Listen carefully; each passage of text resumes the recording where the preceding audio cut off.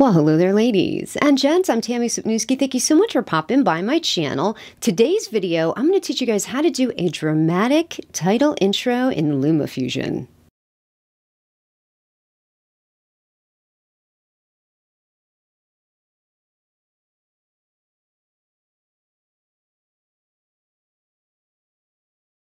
I think it's pretty cool. So let me just be honest with you and be upfront. I think I'm a little addicted to YouTube. I watch YouTube, it seems like nonstop. I always have it playing in the background when I'm working, and when I'm home, I'm watching videos. It's really insane exactly how much YouTube I consume. I watch more YouTube than I watch traditional TV. It's crazy.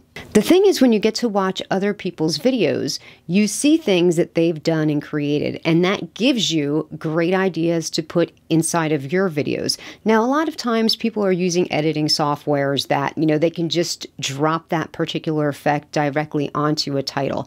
But with Lumafusion, we just have to make a few different tweaks to get that exact same look. But it's very doable. There's a lot that you can do in Lumafusion, and there's always a way to figure something out, to learn how to do something and get it to look just like all of the other softwares that people are paying a good deal of money every single month to use. So let's go ahead and jump right into this. And bear in mind, when I teach you guys how to do this dramatic title intro, there is going to be a little bit of keyframing involved. So what I suggest to you is that you save this in your file manager or your project manager as its own little designated film. This way, anytime that you want to go in and create a new title, you don't have to start from scratch. You have the template right there. Then you export that into your cloud as a Lumafusion project. And anytime that you want to tweak the title, make it a different title, you're able to bring it back in and do exactly that. So let's go ahead and get on into it. Once you've launched Lumafusion, we're just going to drop a main title onto the timeline. We're going to do that by hitting the plus in the circle and choose main title. So we're going to drag this out probably to about 12 seconds, around there. That looks good. Depending on how long your title is, you might have to choose a different timeline, but listen, don't drag it out to like 30 seconds because that would just be incredibly boring and you're going to lose your audience very quickly. I think 12 is just the perfect right amount of time. So let's go ahead and edit that by hitting the pencil by the piece of paper. I don't know. I really should probably learn the names of the different icons, but you know what I'm talking about. All right, so let's go ahead and I'm going to put cap locks on. And when you're typing this out, make sure to double space your lettering. So I am going to put main. Now, once you hit space and you want to double space that, you just have to pause a second because if you hit the space bar quickly, Lumafusion will add the period in there. So you just want to hit the space, then pause a second, then hit it again. Main title. That looks good. Okay, so let's go ahead and put the keyboard away. And this is going to be our main starting point. So from here, we need to begin to make choices and just look at this main title intro as it is.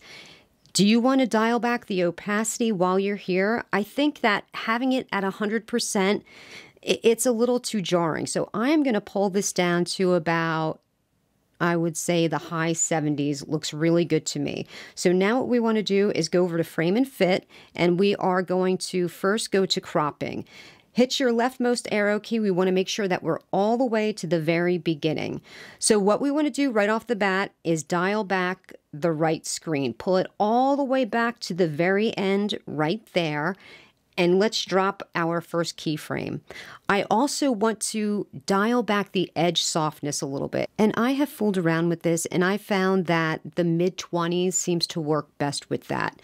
So what we want to do is, knowing that we've made this to about 12 seconds, we know that we want to have this come into focus, the entire thing, at about 5 seconds because you want your title to be absolutely visible for about 1.5 seconds to 2 seconds. So what we want to do right here is reveal the whole title. So we are going to pull back the right all the way back to the end here, and that's going to drop its own keyframe. Then we are going to go forward at least a second and a half. That looks good right about there. We are going to drop another keyframe to lock that right there. And then we're going to go all the way to the end by hitting the rightmost arrow key. And now we are going to follow that by pulling down the left slider all the way to the end. Okay, so let's drop out of here and see how it looks so far. That's perfect. That's exactly the look that I'm looking for. But the little bit of extra pizzazz is going to be added in there when we add an element of the color and effects. So let's go ahead and go to the raindrop. Once again, I'm sorry, my bad. I don't know the exact names of these icons. So let's go to Gaussian blur. Make sure we're all the way to the very beginning. And what we want to do, I choose Gaussian 80. I think that's good. They do have other options here. So if you think it's too blurry, you can dial it down to 40 or 20. And they also go up to 100 if that interests you. And of course, you can also control that by the slider here. So let's go ahead and drop our very first keyframe at 0 seconds. So now we know that at 5 seconds is right about where everything comes. Well, you know what? Let me just go and look back at cropping. So 5.05, so let's go back to Gaussian blur. 5.05, we are going to pull this all the way down to, now once again, this is going to be according to your taste because I leave it still a little fuzzy blurry. So I leave it at a 2. You can pull it all the way down to 0 and have it completely sharp and in focus, or go up to 1 so it's a little hazy. But I think 2 looks good, so I am going to leave it there. And once again, we left it alone for about a second and a half, but let's go back to frame and fit cropping just to see.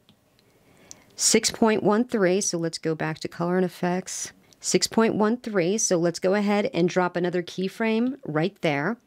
And now we are going to go all the way to the end by hitting the rightmost arrow key, and we are going to pull that Gaussian blur all the way up to 80. Okay, so let's have a look at the finished product.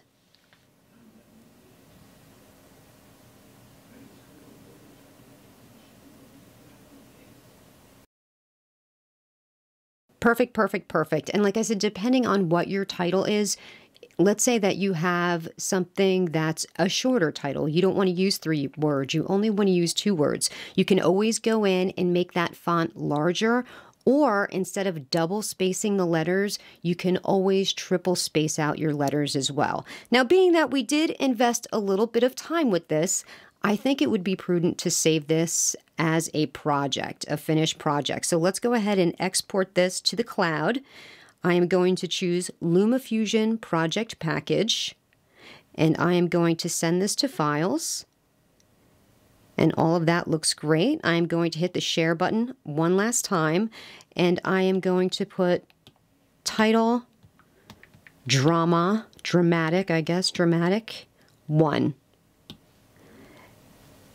Save it to my gear channel, and there you go. Anytime that I want to reuse that title, I'll just bring it right on in. So anytime I'm making a title that has a lot of keyframing involved, I always save that as a project package. This way I can always go into my cloud, bring it back into Lumafusion, edit that title or whatever it is that I'm working on, and you do it once, you save it, and then you're done. You're never going to have to do it again. The only thing that you're going to have to change, obviously, is going to be the words, whatever the title is that you want. Okay, well, that's going to do it here for me today. I thank you so much for joining me, and until next time, wear your sunblock.